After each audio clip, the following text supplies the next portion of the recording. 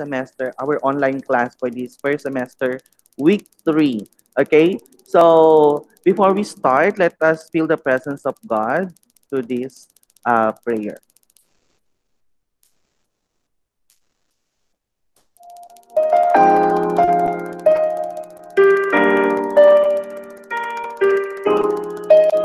Let us put ourselves in the holy presence of our Lord.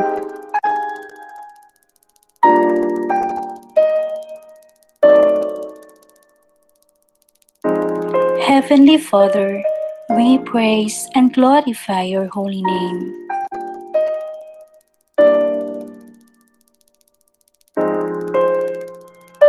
We thank you for all the blessings you have bestowed upon us.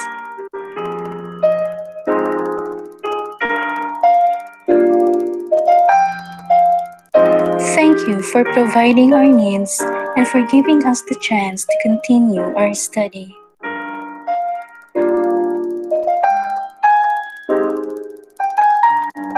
Bless our teachers who inspire and guide us.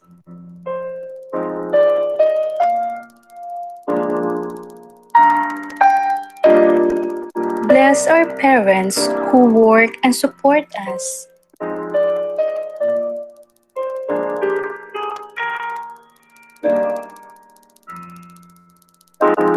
And bless our classmates and friends who care for us.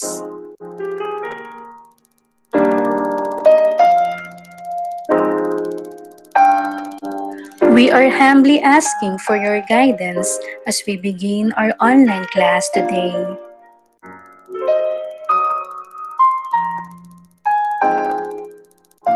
Send us your Holy Spirit so we may understand and achieve the objectives of our lessons.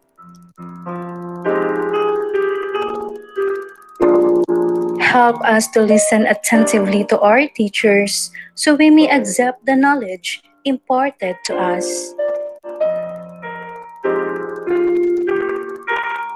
Give us the energy and strength to participate in today's online class.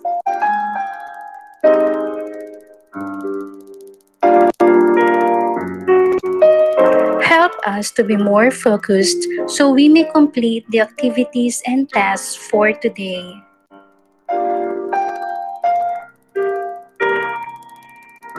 Fill our hearts with joy, our minds with learning, and our class with peace.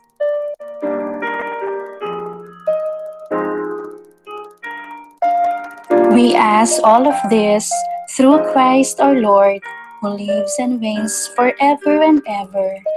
Amen.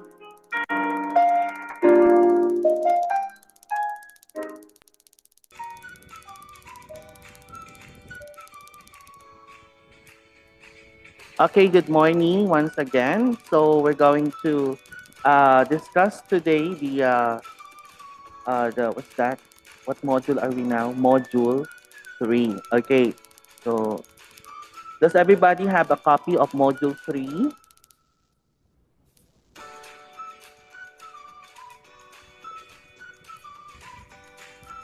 Wala po, sir. Sinong Wala walang po. copy ng module 3? Ako po, sir. Ako rin po. Ako po, sir. Wala po, sir. Bakit Module wala? 2 lang Opo, sir. po. Module 2 lang po, sir. Wait lang. Sa KDB po, sir, wala po lahat. Wala pang 3 and 4? Wala po, sir. Oh my God, that's funny. Nadine. Nadine Munyo. Wait lang, ba't wala tayong module 3? Ang nakuha nyo lang sa PR2 is module 1 and module 2. So, maybe I'm going to... did you see the module 3? Our MS Teams.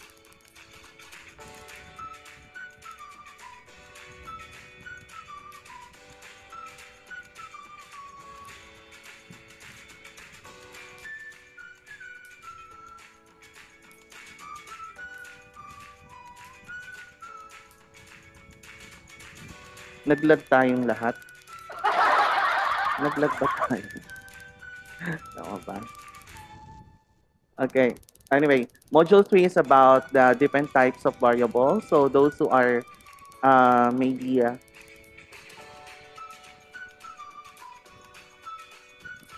ayan. Kaya wala pa tayong module.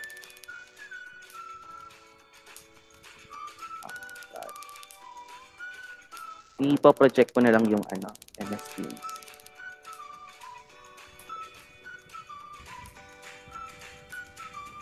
Kala ko nabigay niyo yung module 3.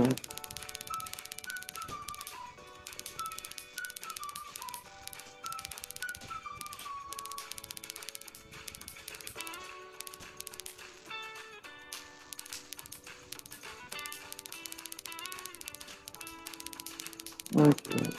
Okay.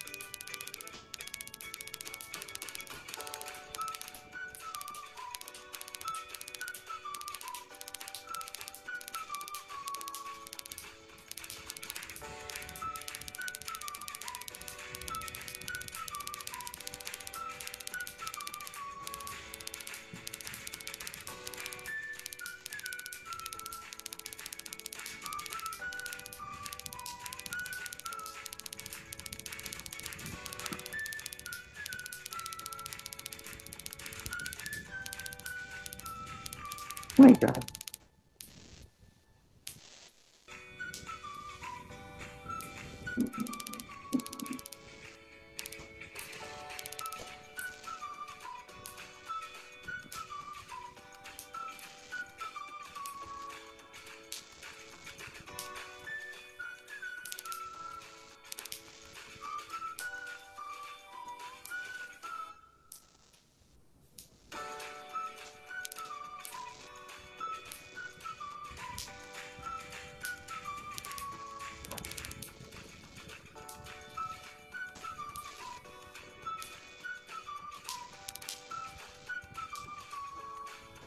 Wait lang nagkakaroon ng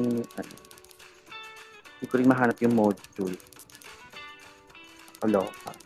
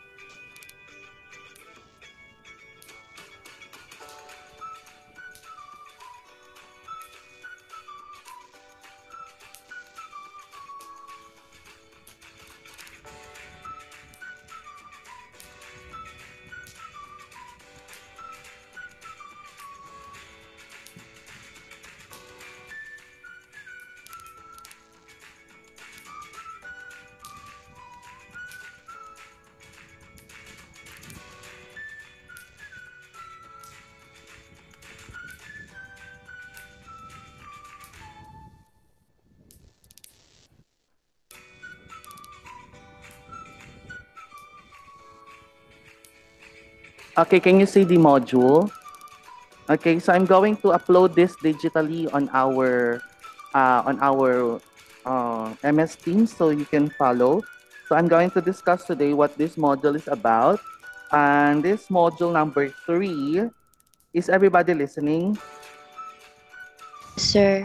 Okay, so this module is about kinds of variables and their uses for your research study. So after going through this module, you are expected to do the following. Identify the different variables in quantitative research. You're going to determine the dependent and independent variables and create a possible research topic which includes the different variables. Okay. So what are the kinds of variables?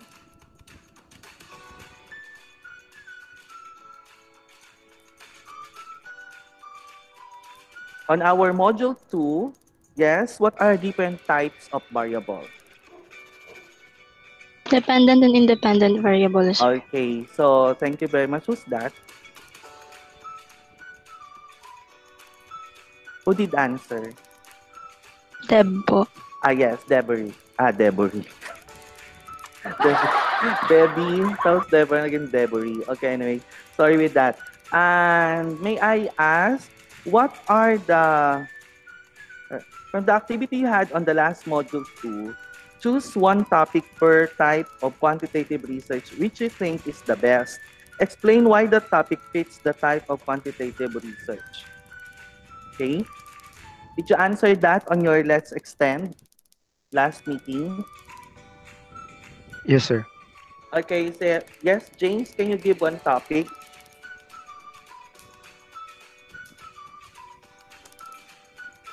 Diba last time is our types of research.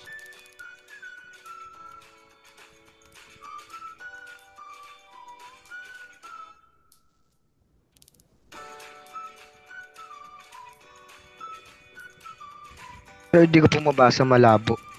Hindi yung sa module 2 mo.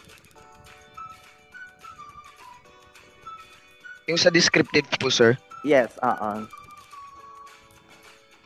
Yung ano po, Ano yung topic na pang descriptive?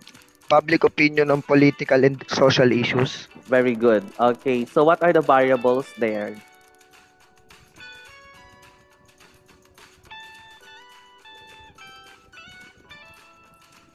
The topic is the public opinion of ano. So what are the variables there? Again, ano James, what was that? Public Public opinion. opinion on political and social issues. Nino, who? Of the public. Opo. Okay. Who are those public? Let's be specific.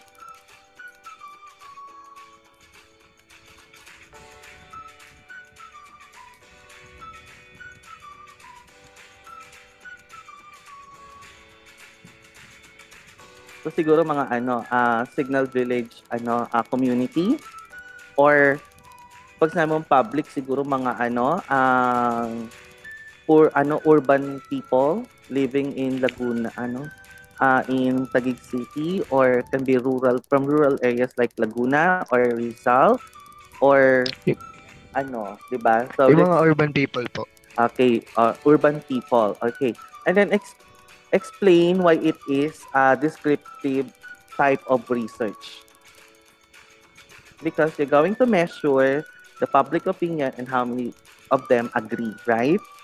Okay. So what are the variables for that particular topic? So the variables are the opinion and the people. What affects the people? Are the people affected by opinion, or the opinion are affected by the people? James?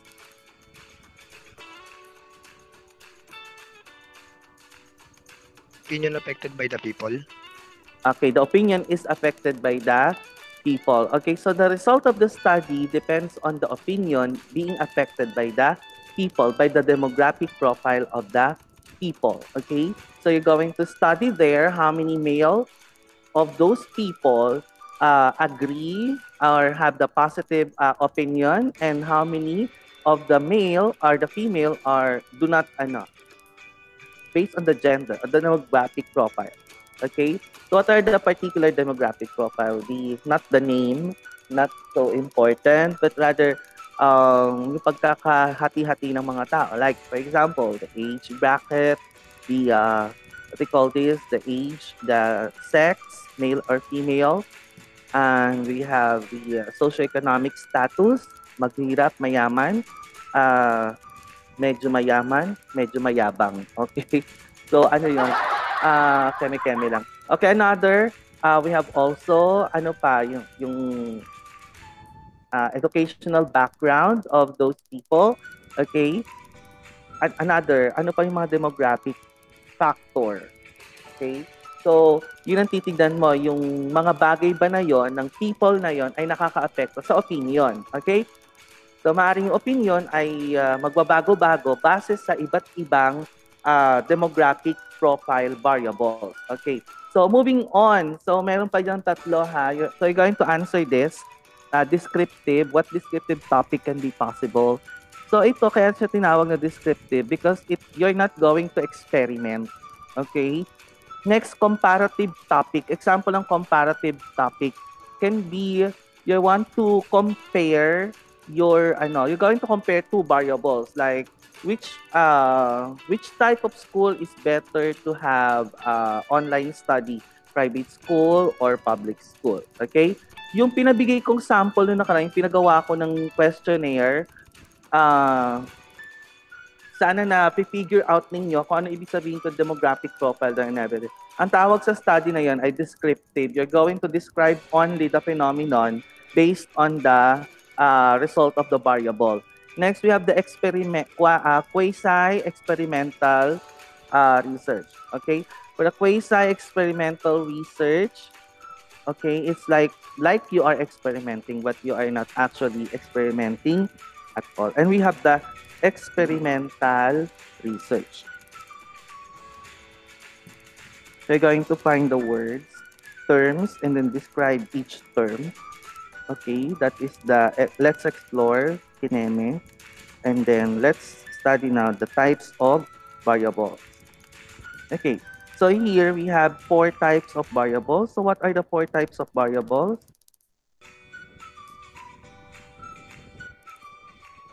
Sir, Who's that? Yes, Victoria. independent variables, dependent variables, sample variables, extraneous variables. Okay, thank you very much. Okay, so those are the types of variables that you can encounter on your workbook, module. But we're going to discuss the types of variables in another reference. Okay, anyway, I'm going to upload this. What's this? Slide. So you will have another reference with that. Okay. So each person or thing we collect data, okay, are called observation. Okay. Observation usually are the people or the subjects or the samples. Observation are the participants who are going to participate in your study. And these, each participant has its own characteristics.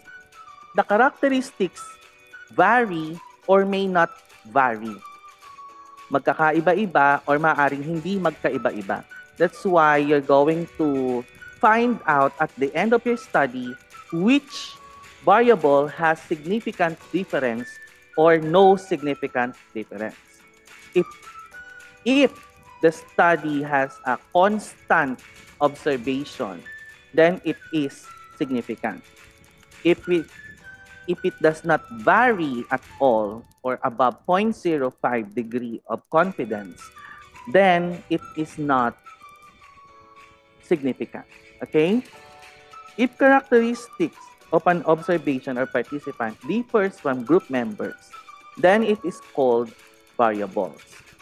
Okay? Characteristics that vary are what we call variable. Variable, parang variable, parang nagba-vary. Okay? So what are the observation that may vary or magkakaiba-iba sa characteristic ng tao? Can you give me one, Trisha Faith?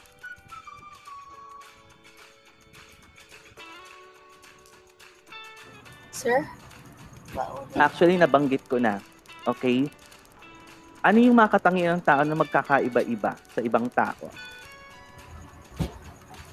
Ano po, yung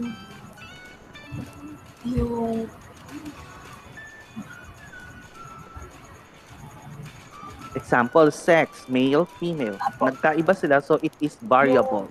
Yes. ano sir, yung status po. Status. Single, marital status. Single, married, divorced, widowed. Magkakaiba-iba yan. So, 4 ang marital status. Okay? pinaasa, that is another variable. Merong mga pinangakuan ng kasal, hindi naman natuloy, another variable. Yeah, hindi siya widowed, hindi rin siya separated, but rather pinaasa. Okay? So another variable. Thank you very much, Trisha Faith. Okay, another variable. Sir, ugali. Yes, Rima. Ugali po. Attitude. Ugali, attitude. Paano nakakount yon? Pag attitude, Ate Rima, it's like, ang daming attitude. No? At yung sa attitude, may nag-exist pang another attitude. That is qualitative. Okay? When we are pertaining to behavior, we're pertaining to inner characteristics of people, like intelligence and everything, that is not countable. Okay? So it is not variable for our quantitative research. But that is an observation to qualitative research. Okay? Thank you very much, Ate Rima. Another? Age, sir. Religious beliefs. Very good. Okay, po. yes, Ivy said religious belief. Okay, magkakaiba-iba talaga yung pagkasagot ng iba't ibang tao based on their religious opinion, cultural background. Yes, tama 'yon. Okay? Beliefs, okay? Sabi naman ni President James, it's age bracket. Kakaiba-iba based on, for example, pag nag-age bracket naman kayo, depende sa topic. Kung ang topic nga ay pang young adults and hanggang 30 lang yan, dapat ang range nila lang dyan is 20, what's that? 19 to 20. For example, ang young adults ay mga 20 to 35. So, i-divide mo yon by 5. So, may 50. So, may tatlong range ka lang. So, 20 to 22, 23 to 26, 27 to 30, 31 to 30 something, and then 33, then 34 and 35. Okay? So, yung pagkaka-range para hindi masyadong maluwag, hindi masyadong divide din natin how many are possible ranges for the age. Thank you very much, James. Pero mahirap yon kapag ang pag-age ninyo, pag nag-age kayo as variable like 20 to 35, ang mga subjects mo ay 20 to 35, mga young adults. Hindi mo pwedeng 20, ilan ng mga 20, ilan ng mga 21, ilan ng mga 20. Ang dami masyado. Okay, masyado nag-vary. Magkakalat-kalat yung detail, magkakalat-kalat yung iyong mga data, but rather, if you're going to make age ranges for that particular age, like 20 to 25, 26 to 30, 31 to kung tatlo lang yon, masyado namang konti. Okay, masyadong maluwag. So, siguro kung meron kang tatlo, by 3.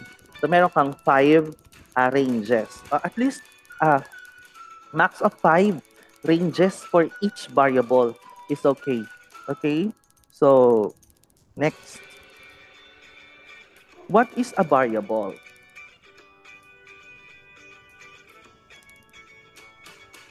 Somebody to please read.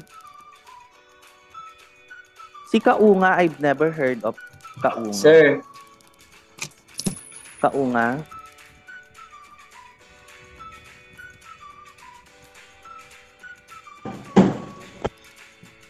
Okay, may problema yata siya. Yes, Dexter. sir, kananon po. Okay. A variable is a concept or abstract idea that can be described in measurable terms. Correct. In research, this term refers to the measurable characteristics, qualities, traits, or attributes of a particular individual, object, or situation being studied. Okay. Anything that can vary, please continue, Kenneth. Anything that can vary can be considered a variable. For instance, age can be considered a variable because age can take different values for different people or for the same person at different times. Similarly, Income can be considered a variable because a person's income can be assigned a value. Correct. Okay. Sir, dito. Okay lang, Cedric. Okay, next. So, yun. Sabi nga, measurable characteristics. Okay. Qualities or traits. Okay. Doon sa ating okay lang, Cedric. Doon sa binigay kong example nung nakaraan ng mga questions na pinagawan ko pa kayo ng questionnaire online, yung characteristics, qualities, traits ay mga nilagay natin sa dependent variables. Tama? Kasi they are affected by the independent variable. Okay. Because yung demographic profile cannot be affected by the opinion, but rather the demographic profile affects the opinion. Okay, so moving on. Yes, variables again. Definition. Yes, Don?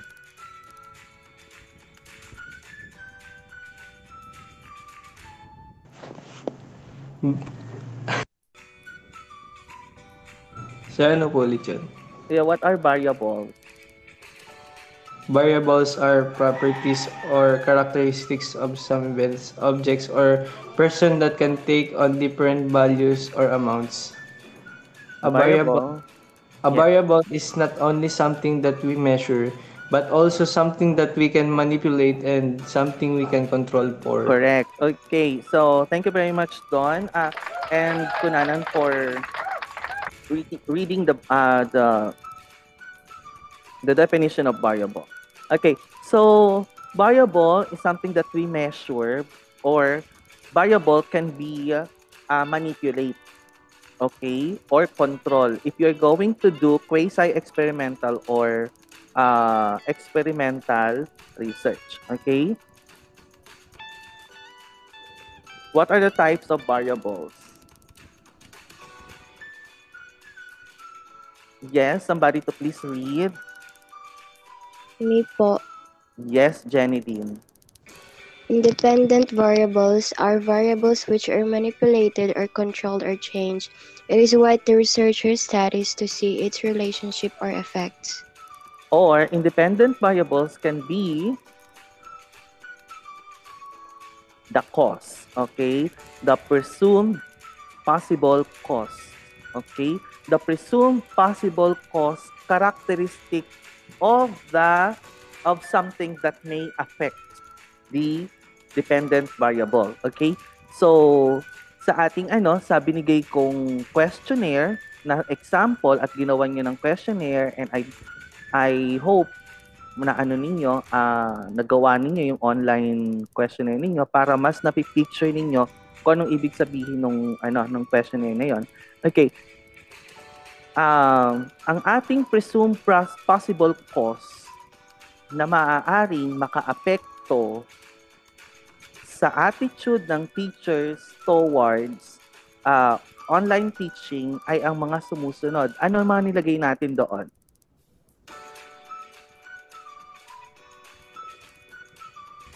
Correct. Age. Okay. Ano pa? Occupation. Occupation. Di ba teacher lahat yon? So, cannot be occupation kasi position siguro. Nilagay niyo ba yung position?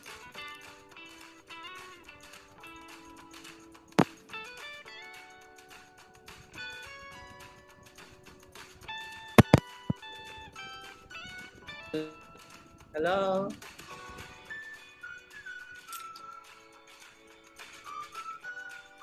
Hello, naririnig ba ako? Yes po. Opo, sir. Yes. Okay, so pag sinabi nating position ng mga teachers can be a possible cause towards the attitude on online teaching. Okay. So ano pa yung mga other variables na binigay natin doon? Yung subject thought, sir. Subject thought. Okay? Siguro, bakit naging presumed possible cause Debbie, can you give explanation bakit sa tingin mo naging possible cause ang subject taught? Para sir, dun po natin malalaman sir kung effective po ba yung subject na tinuturo po ng teacher dun sa student during online class po. Okay, thank you very much, Debbie. So, that is a possible cause for Debbie. Another possible cause, bakit natin pinili yung subject taught as variable?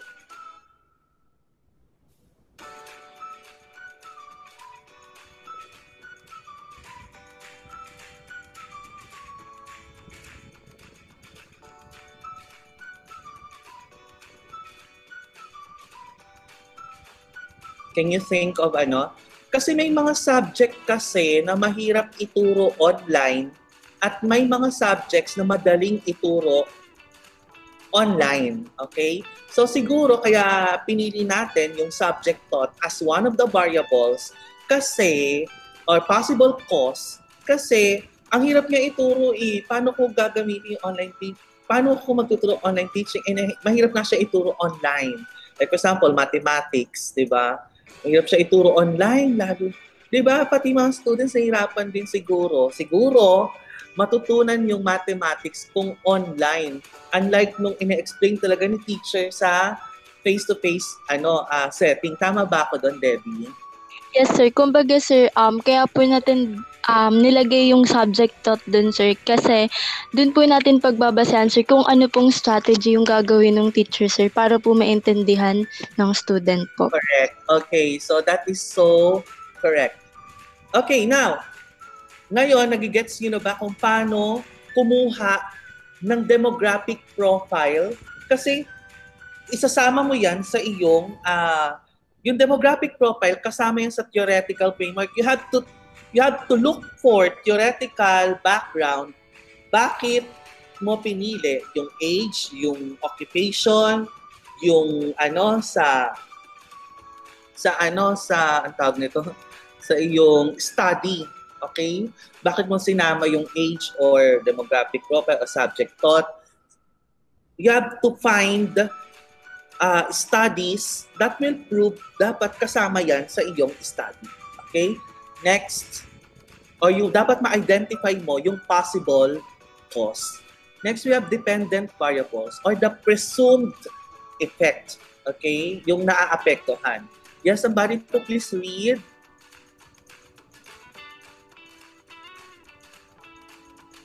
Sir. Yes. Aljun. Dependent variables are the outcome variables and are the variables for which we calculate statistics. The variables when changes on account of independent variable is known as dependent variable. Let it is influenced or affected by the independent variable. Presumed results or effect. Okay, the presumed. Thank you very much, Aljun.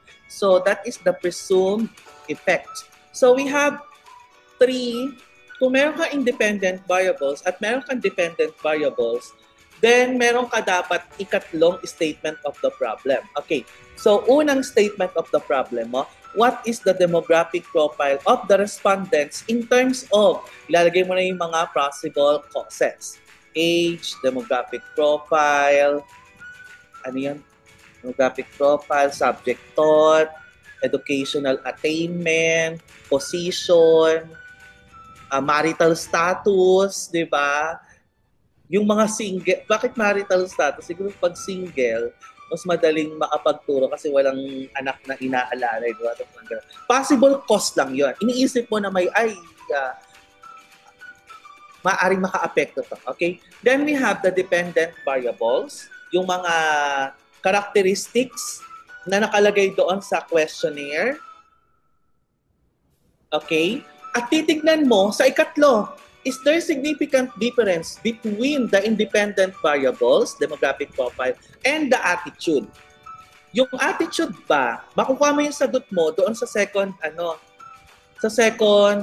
statement of the problem. Pero ang tanong, stable ba, constant?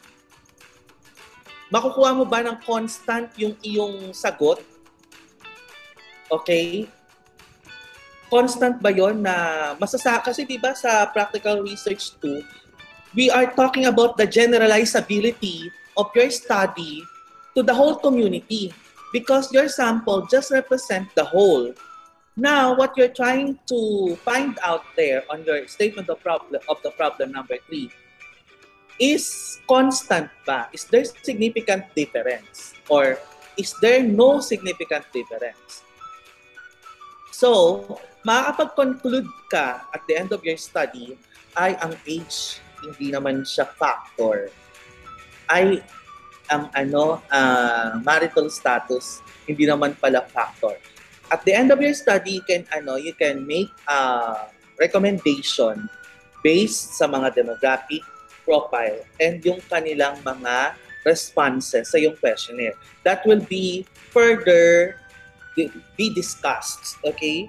So for today, we just focus on that. Okay, we all know that the independent variable affect the dependent variable. Oh, may example.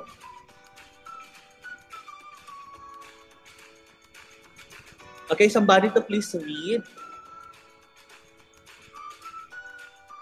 Cha?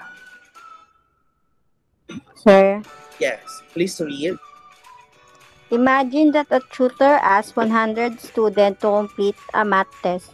The tutor wants to know why some students perform better than others. While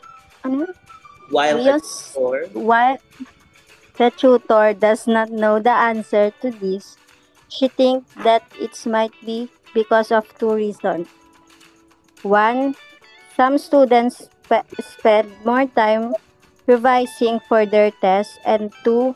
Some students are naturally more intelligent than others. As such, the tutor decides to investigate the effect of revision time and intelligence on the test performance of the 100 students. What are the dependent and independent variables for the study? Thank you very much. Okay, so what are the actually this study medyo na paano kaya niya i-measure yung intelligence? Ano kayang gagamitin niyang factor? Like what I said, yung intelligence, ang hirap i-measure. Okay? Unless meron kang psychological measurement, okay, intellect that can measure the intelligence. Pero if you're not someone who is specialized in measuring intelligence, sa college ninyo, maaaring yung inyong panelist magtanong paano mo measure intelligence. Hindi ka man expert doon sa measurement na ganun. I mean, hindi ka man psychologist or psychometrician or someone na expert doon. Tatanungin ang credibility mo with that. Then, mababagsak ka. So, do not put yourself in jeopardy or in grave danger. Pag tinanong ka na ng paano mo measure intelligence? Patay, nga ka. Di mo nga alam eh. So, do not put intelligence. Okay? So, ito, revision time, pwede pa to. Okay? So, Kent, what are the variables there? Are you there?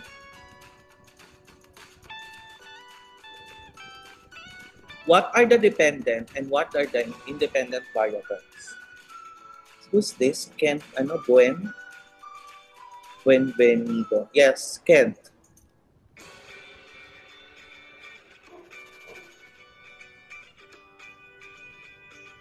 Sir Chappy. Ano ba yan? Lumapit lang sa camera, Chappy na ako. Char. Okay, anyway. Next. Who wants to read? Who wants to answer? Cedric Canceran. Yes, Cedric. What are the variables here? Nabanggit ko na yung isa.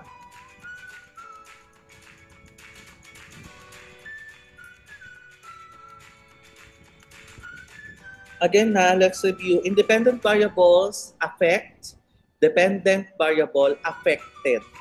The cause and the effect. Yes. Sir, yung 100 students. Okay, so those are the samples. Okay, so what are the variables of those students?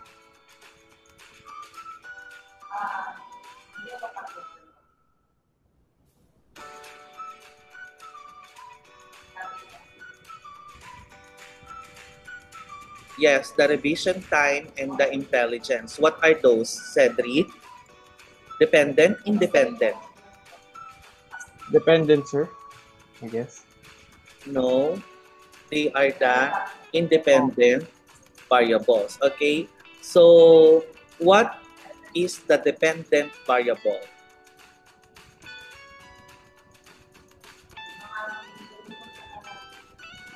Deborah? Ano ang Sir. dependent variable dito? Yung student, sir.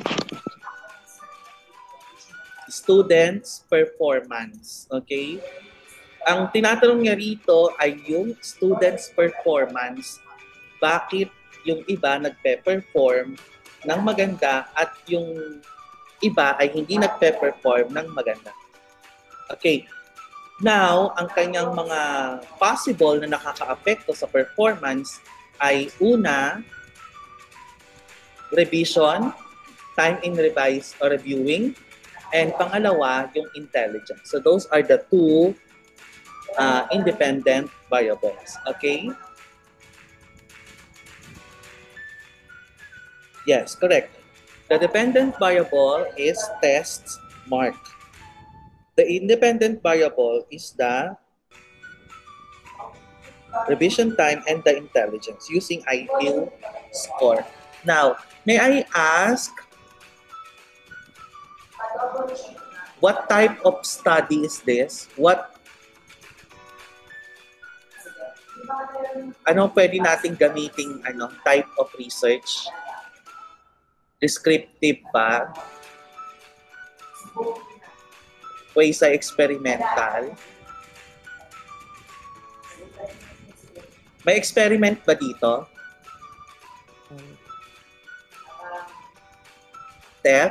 Stephanie? Yes. Yes, Debbie, what were you saying? Alam ko, Sir Deb. Staff po pala. Yes, Yes, Deb. May experiment ba dito? For me, sir, yes. Kasi, sir, dito, dun po kasi sa dependent variable, sir, yun nga po, yung student intelligence nga po yung naging dependent variable. Tapos yung independent naman, sir, parang dun po tayo magbe-base kung kung sino po pa yung mga magagaling. Kumbaga, sir, tawag dun, survey, sir, or poll yung magiging basehan natin, sir, para po malaman kung sino po yung nag-revise ng test or sino po yung, talent niya na po talaga yung ganong subject po. Okay. So, kung maggagawa ka kung yung mga hindi masyadong nagre-review noon, tapos pinag-review mo ngayon, nagbigay ka ng treatment, yun ay experimental. Tama ba, Deb? Yes po. Correct. Or yung mga hindi masyadong intelligent, pero, okay. So, that is experimental. Pero dito sa study na to, you're going to identify the revision time. I-identify mo lang kung sino yung mga nagre-review, sa hindi nagre-review, sino yung mga matalino at hindi masyadong matalino. Okay? Yes, it can be descriptive naman. Kung i-identify mo lang. Aalamin mo lang yung level of review, level of intelligence, at yung test mark. Kung may relation ba yung dalawang yon. So, that is descriptive. Pero kung sabi ni Debbie is, yung mga hindi nagre-review, pag re-reviewin mo, bibigyan mo ng maraming reviewer, bibigyan mo ng magandang reviewer, mas tuturuan mo, at continuous mong minimeasure ang kanyang intelligence, then that is quasi-experimental. Pwede kang gumamit ng pre-test and post-test method. Pre-test, bago yung review, post-test, after nung review. Then you can find the difference, no? Kung dati 5 ang kanyang score, ngayon out of 50, 45 na. May significant difference? Yes po. Correct. There is, ang laki. Okay? Kapag 10 ang score, tapos 11, may significant difference? I don't think so, sir. Hindi mo pa malalaman. Yes. So, pag masyadong malaki, kitang-kita na may significant difference. Pero kapag napakaliit, hindi mo masabi may difference ba o wala. Merong isa pero hindi ko sure. Kaya doon ka na magkakaroon ng statistical measurement like C-tests, F-tests, ANOVA, analysis of variance. Wow. Okay, medyo mahirap na. Baka inisip ng iba dyan, napakahirap naman na yan. Sir, don't worry, tuturuan ko kayo kung paano mag-measure ng mga ganoon. Kaya pinaparedy ko yung mga variables ay yung questionnaire at pinasagutan nyo na yata kasi marami ng teachers nagpatanong sa akin. So nagpaano ka ba? Hindi, exercise lang yun kasi may gagawin kami. Tuturuan ko sila kung paano mag-measure ng differences. And where we are going to need laptop in the kung yung magkakagrupo, tuturuan ko kayo kung paano mag-measure ng mga differences. Okay. So anyway, moving on. Okay, identify the dependent and independent variables for the following example. Number 1, who would like to read?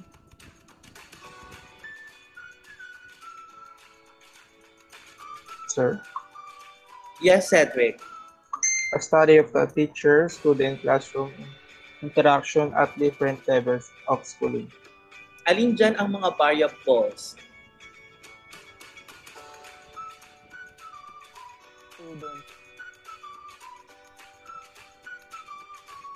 Yes, Cedric. What are the variables there on number 1? Student, sir. Correct. Ano dyan? Study of teacher-student classroom interaction. Tama ba? Opo. Okay. At yung second variable natin ay? Sir, ako, sir. Sa number 2 ka na lang, girl. Si Cedric. Kasi favorite student ko si Cedric. Okay. Yes, Cedric. Ano yung second variable natin?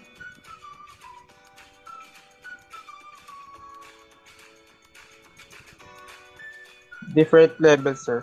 Correct. Of schooling. Huwag mong ikakat. Okay? So again, Cedric, what are the 2 variables that you can find on number 1? In number 1? Teacher-student classroom. Interaction. Interaction. Okay? Correct.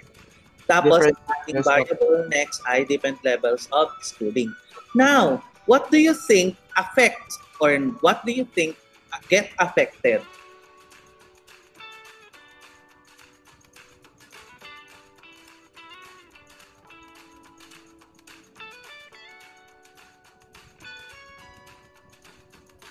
Okay? Anybody can think? Sino dyan alin ang naaapektuhan?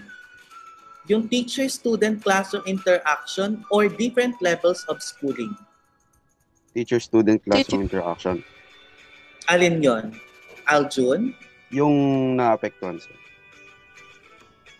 Correct. Okay? So what do you call that? Dahil yan ang naaapektuhan, dependent, independent? Independent. Aljun? Independent. Ay, dependent. Dependent, kasi siya yung naaapektuhan. So ano ang nakakaapekto sa teacher-student classroom interaction? Different levels of school. Correct. So that is our independent. Okay? Any question? Thank you very much, Aljun. Ang galing naman. Okay, next, number 2. Who would like to try? Thank you very much, Aljun. Okay, sino pa?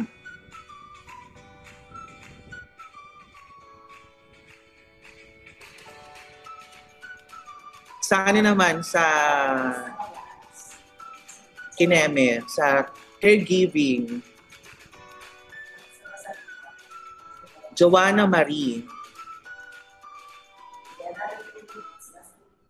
Joanna Maria? sir. Kala ko nagtampo ka ni. O, number 2, please read.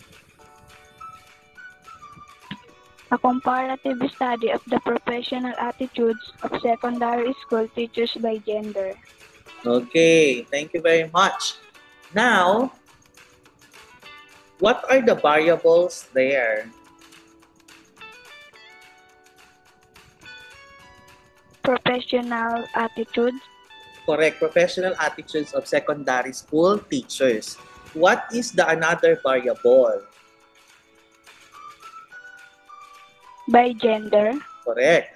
Thank you very much, Joanna Marie. Pag sinabi nating professional attitudes, it varies. Nagkakaiba-iba. Okay? Professional attitudes can be measured by perception, how they see themselves. Okay? So attitude can be qualitative or quantitative study. Pero this one, sure ako, okay, parang yung architect, sure ako na ang professional attitude na tinutukoy niya rito ay measured through perception. Tingin niya sa sarili niya. Okay? So, maaaring magtanong kayo, sabi ko kanina pag attitude, mahirap i-measure, pero dito, maaaring gumamit siya ng ready-made na questionnaire, okay, that measure or that vary attitude by gender. Now, alin dito ang nakakaapekto? Yung gender o yung attitude?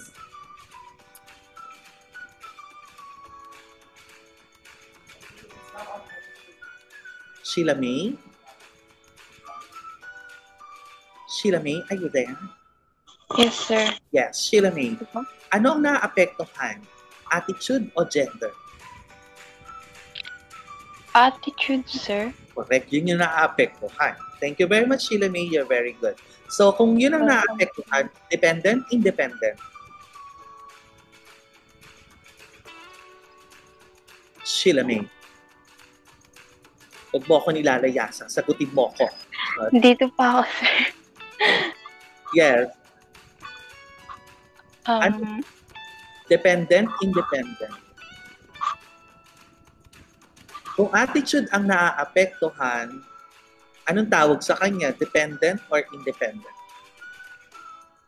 Dependent po. Perfect. I love it. Okay. So, attitude ang ating dependent variable, hindi ang gender. Imagine mo naman kung ang gender ang naaapektuhan. Nagbago lang yung attitude. From girl, naging boy ka na. Wow. Magic. Okay? So, hindi ganoon yon. So, attitude ang dependent variable kasi siya ang naaapektuhan ng pagkababae or pagkalalaki. Walang pagkabakla. Okay? Complicated na yon. Okay? So, dapat male or female lang. Okay.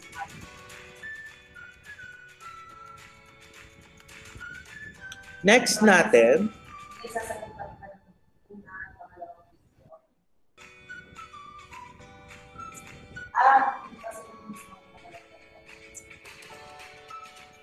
moderator variable. What is moderator variable? Somebody to please read. Sir. John. Yes, Aljun. It is a special type of independent variable. Correct. Continue. The independent variable's relationship with the dependent variable may change under the different conditions. That conditions is the moderator variable. That factor which is measured, manipulated, or selected by experimenter to discover whether it modifies the relationship of the independent variable to an observed phenomenon. Okay, so the factor which is measured, manipulated, are moderator variables. Ito yung mga variables na hindi naaapektuhan but rather makakaapekto. Kapag meron kang, kung nag-e-experiment ka, kagaya nung napag-usapan kanina sa sagot ni Debbie, na kapag yung mga nag-review at di nag-review. Yung hindi nag-review, pinag-review mo, binigyan mo ng reviewer. Yung binigay mo na reviewer ay moderating variable. Nakaka-control, nakakapagbago, nakakapag-manipulate. Okay? So, yun ang mga moderator variable. Variable that can. Okay, somebody to please read Example? Sir, a strong relationship has been observed between the quality of library facilities, X, and the performance of the student, Y. Also, this relationship is supposed to be true generally. It is nevertheless contingent on the interest and inclination of the student. It means that only those students who have the interest and inclination to use the library will show improved performance in their studies. In this relationship, interest and inclination is moderating variable, i.e., which moderates the strength of the association with x and y variables. Correct. Okay. So, thank you very much, Rima. For example, meron kang study, laging sinasabi nila kung may ang susi sa magandang edukasyon ay pagkakaroon ng magandang library facilities. Now, kahit naglagay na ng magandang facility pero hindi pa rin gumanda ang estado ng edukasyon. Bakit? Kasi merong moderating variable. Walang interest. Walang inclination. Now, mag-experiment ka. Paano mo palalakasin or i-ignite ang interest and inclination ng mga tao? Ay, siguro dapat may additional pakulo. Okay. Lahat ng magla-library ng 10 beses sa isang linggo, merong 100 pesos load. Wow, okay. So, puntahan ng mga tao siguro, no? So, ang tawag doon, interest and inclination na aring makapagpapunta sa tao sa library at magbasa at matuto. Okay? So, that is interest and inclination. Any question sa ating mga variables? Any question? None. Thank you. Okay, so when we say quantitative variables are ones that exist along the continuum that runs from low to high interval and ratio variables that are quantifiable or countable. Quantitative variables are sometimes called continuous variables because they have a variety of characteristics. Okay, example nito, yung mga height in inches, scores on tests, okay? These are something that can measure, okay? Can be measured, can be scored, can be counted, okay? How about qualitative variables? Somebody to please read. Stephanie, can you please read? Yes. Qualitative variables do not express differences in amount, only differences. They are sometimes referred to as categorical variable because they classify by categories, ordinal, nominal variables, and qualitative. Nominal variables such as gender, religion, or eye color are categorical variables. Generally speaking, categorical variables. Okay, nominal variables are the gender, religion, kineme. Okay, by category. Okay, we have the variables can be classified qualitative or quantitative. For qualitative, we have nominal and ordinal. Quantitative can be interval or ratio. What do you mean by nominal? Nag-aral na kayong statistics, di ba? What is nominal variable?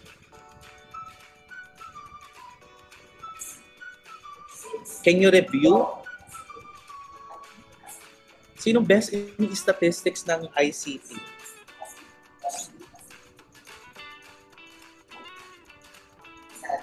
Kenneth. Kenneth Ku. Kunanan. Where are you?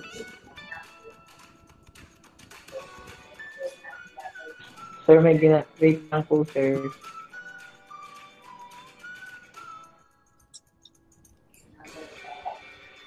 Dexter.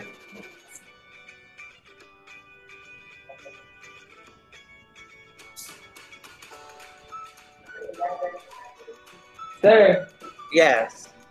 What are nominal variables? What do you mean by nominal?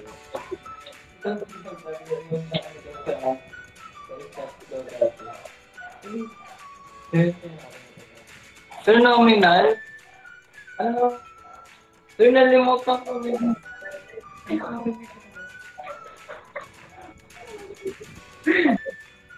Sir, Yes, Aljun. nominal level data can only be classified. Example. Male, Yes, Stephanie.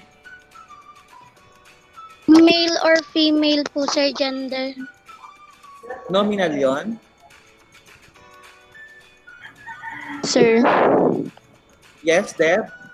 Nominal po, it describe a variable that with categories that do not have a national order of ranking, sir. Example. Yung zip code, sir, blood type. Okay, very good. Okay. Yes, Trisha Pate, you want to say something? I will have Ano sabi mo?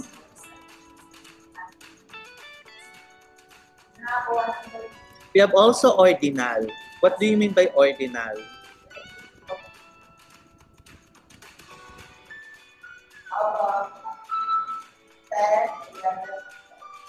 Sir, last. Yes, Aljun. Ordinal statistical data type where the variables of natural ordered categories and the distance between the categories is not known. By category. Yes. Okay. How about interval and ratio? 6, 7, 6, 7, 6, 7. Interval and ratio. Kane, are you there? Yes, sir. Yes. So what is interval? Interval is a measurement variable that is used to define values measured along a scale with each point placed at an equal distance from one another. Equal distance. Example nun.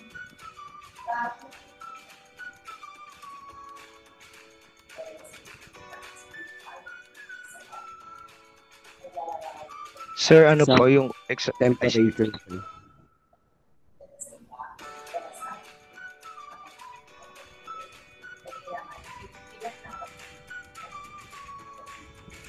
Temperature.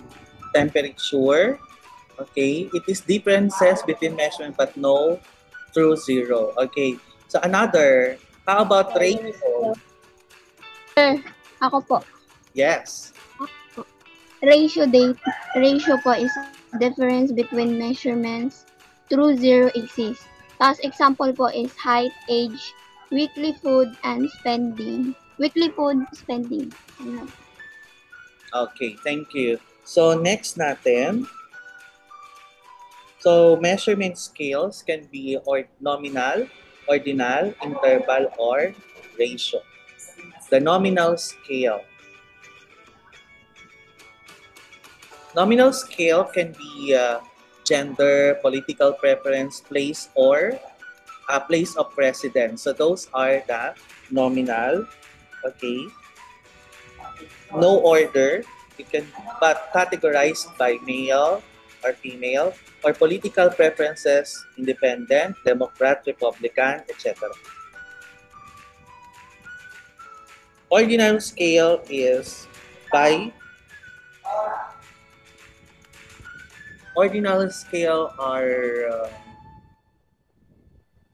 categorized, no, there is order of variables. Yung Likert scale is an ordinal scale. Okay? Example ng mga Likert scale. On a survey, you might code education attainment at 0, less than high school, 1, some high school, 2.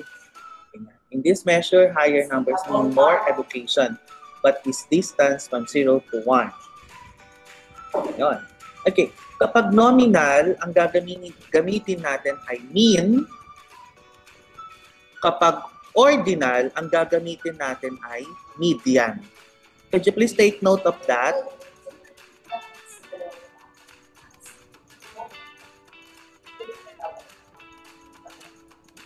Mean kapag nominal, kapag ordinal ay median.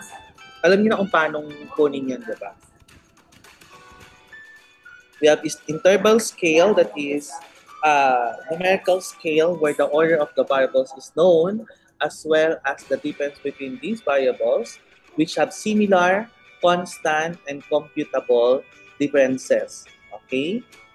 We use interval. Okay, in statistics, interval scale is used as a numerical value, cannot only be assigned to variables, but calculation on the basis of those values can also be carried out. Calendar years and time. So kapag ang study mo ay longitudinal, then you use Likert scale is also most used interval scale. Okay. Ratio scale is defined as a variable measurement scale that only produces the order of variables, but also makes the difference between variables known along with information on the value of true, 0. Example nito, what is your daughter's current height? Less than 5 feet. So less than 5 feet up to 0. Next, we have continuous and discontinuous variable. What are they? Could you please read?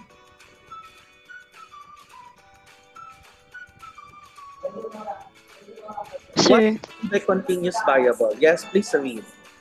If the values of variable can be divided into fractions, then we call it a continuous variable.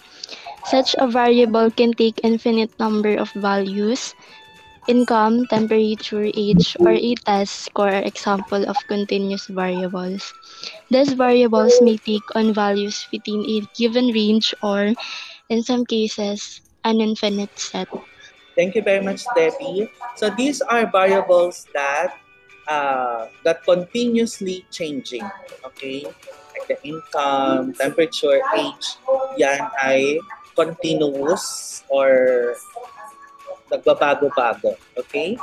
Next, we have the discontinuous variable. Somebody to please read. John Novela. Sir. Yes. Yung fourth paragraph, sir. Yes. Any variable that has a limited number of distinct values and which cannot be divided into fractions is a discontinuous variable. Such a variable is also called as categorical variable, as classificatory variable, or discrete variable. Okay. Example ng discontinuous variable. Yung hindi nababago. Male, female. Example yon. Another. Pag dalawa lang, dichotomous. Pag dichotomous, ang gagamitin natin statistic dyan ay C-test. Okay? Next, we have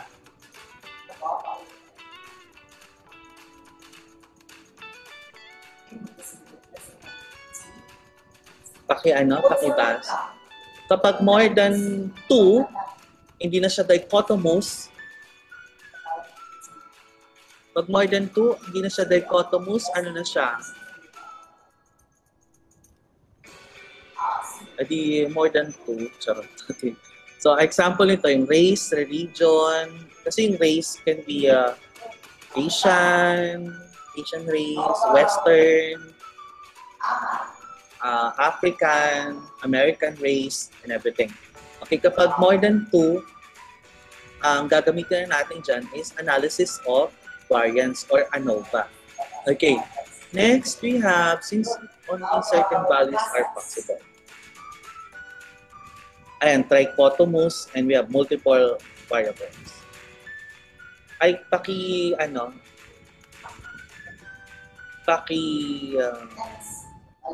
screenshot.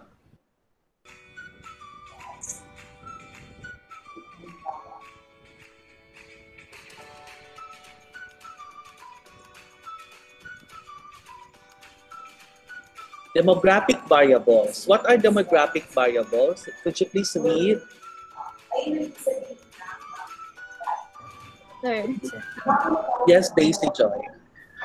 demographic variables are characteristics or attributes of subjects that are collected to describe the sample.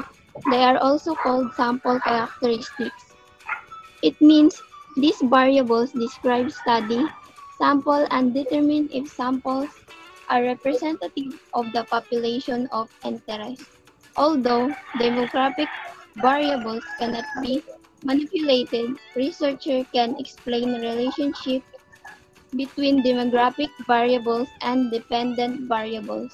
Some common demographic variables are age, gender, occupation, marital status, income, and etc. Okay, so extraneous variable. What are extraneous variable? Sir, Yes, Victoria. extraneous variable. It happens sometimes that after completion of the study, we wonder that the actual result is not what we expected. In Correct. spite of taking all the possible measures, the outcome is unexpected. It is because of extraneous variables. Variables that may affect research outcomes but have not been adequately considered in the study are termed as extraneous variables. Yes, but Extraneous variables exist in all studies and can affect the measurement of study variables and the relationship among these variables. correct. Okay, so extraneous variables. Could you please continue, Charlotte?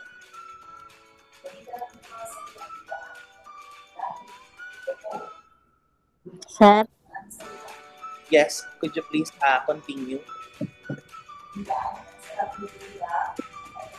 certain external variables may influence the relationship between the research variables, even though researcher cannot see it. These variables are called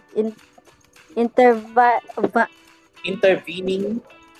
intervening variables. Very good. These intervening variables are nakakagulo. Okay.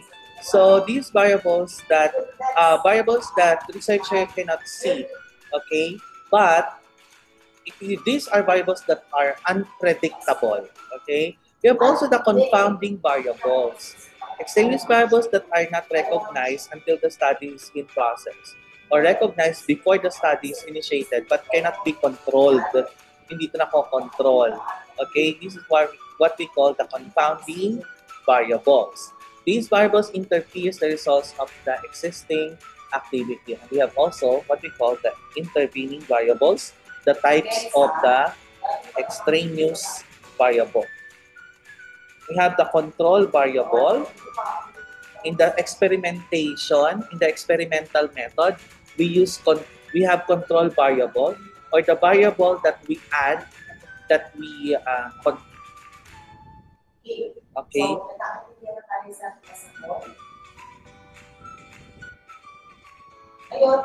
Okay, example nito. In the ice cube experiment, one constant or controllable variable could be the size and shape of the cube. Okay, so it is the treatment is controlled, but okay, sometimes it can be intervened. by heat. Okay? So, intervening variable na yun. Okay? So, it is easier to measure the differences between the cubes as they melt after shifting their position, as they all started out as the same size. Okay, do you have any more question?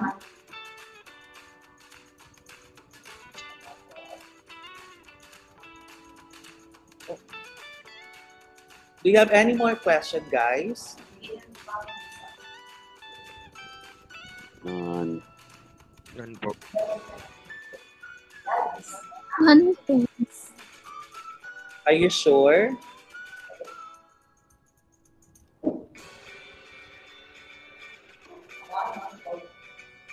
So those are the types of variables. And I'm going to upload this module. So you may download and edit the module. So you can put your answer and turn in your answer not later than the 3rd week of November. Okay. Ay, mali.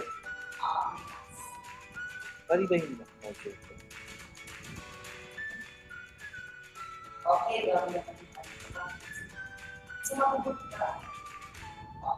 Wait lang ha. Yun.